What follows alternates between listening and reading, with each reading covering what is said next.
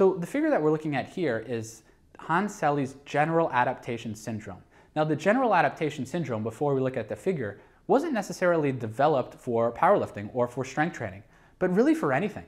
So let's go through the figure and then let's relate it to lifting, but also let's relate it to life so we can see exactly how this works. So if we start in the bottom left of the figure, in the general adaptation syndrome, and remember, names are very descriptive.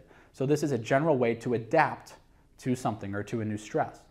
So we have progressive overload. If we can see overload, that shows us after we have that horizontal blue line, when that line goes down, that's in response to overload. If you do something new, right, you go into the gym for the first time and you do the training, as we talked about earlier in this module, if you do that, you see that line go down, and now you're in the alarm reaction stage. That alarm reaction stage is your body's alarm to a new stimulus. That's fatigue, that's muscle damage, right?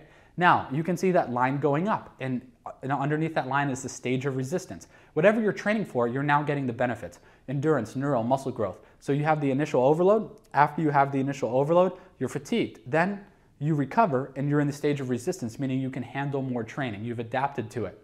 Ultimately, though, you reach a plateau.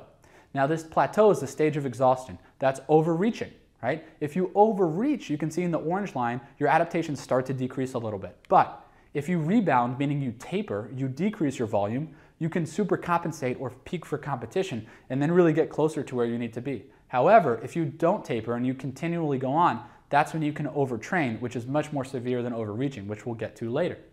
So this is our general adaptation syndrome.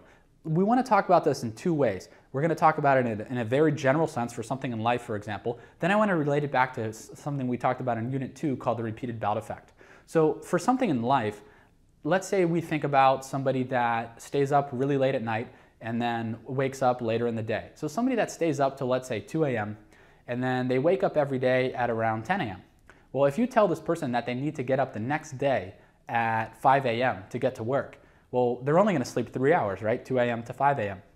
Well, at first, their body's going to do what? It's going to be in an alarm reaction stage. They're going to wake up that first day. They're going to be wiping crust out of their eyes all day. They're super tired. They can't do anything because they only slept 3 hours. So that's the alarm reaction stage. However, what's going to happen?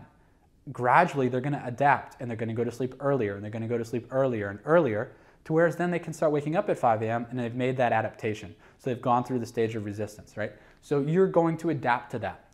In terms of a lifting sense, it's like the repeated bout effect that we talked about. When you go into the gym the first time and you overload, you go into the alarm reaction stage. That's muscle damage. But if you train again the next week, remember in the figure that we looked at, repeated bout effect was high, but when we did a muscle-specific exercise the following week, soreness or damage decreased.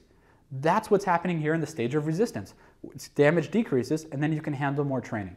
That's the general adaptation syndrome. And as we can see in the box here, this means to be able to achieve this, though, to be able to avoid that overtraining and that long-term plateau, you need program variation in volume and intensity. Those are the foundations of a periodized program. That's not talking about types or anything of that nature. It's just saying program variation, a logical allocation of volume over time, a logical allocation of intensity. So you're not doing the same thing, so you're not constantly overreaching, is going to allow you to progress in the long term.